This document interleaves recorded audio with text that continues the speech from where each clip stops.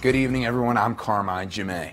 It's Wednesday, so you know that means college basketball. The Casper College men and women hosting the Eastern Wyoming men and women in Region 9 competition.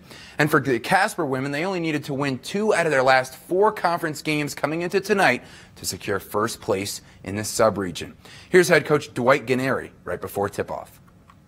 Try to keep everything the same, you know, be focused on what we're supposed to do, what our game assignments are, and try not to get them too amped up about because this is a big game or that's a big game. Just try to stay focused on what we do. This one, we're still battling on this one for the title. And here's the introductions. You see Lucy Hoskova very serious.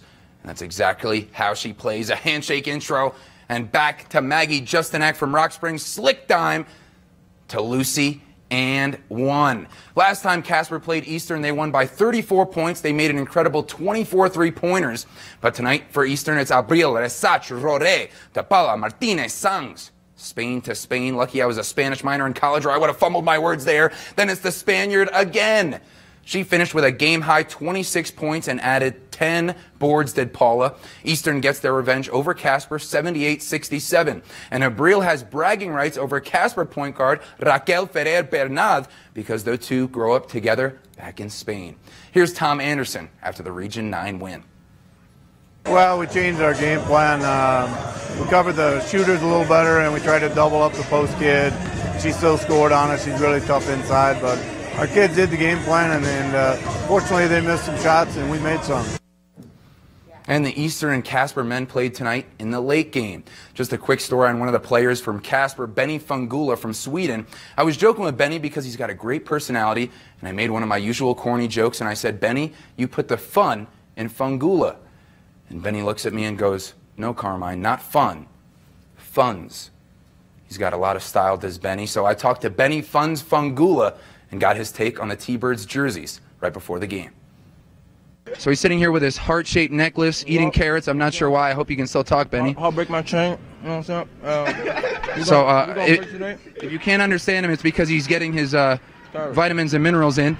But we want to break down Kieran's outfit because it's Military Appreciation Night. So what do you see here, Benny?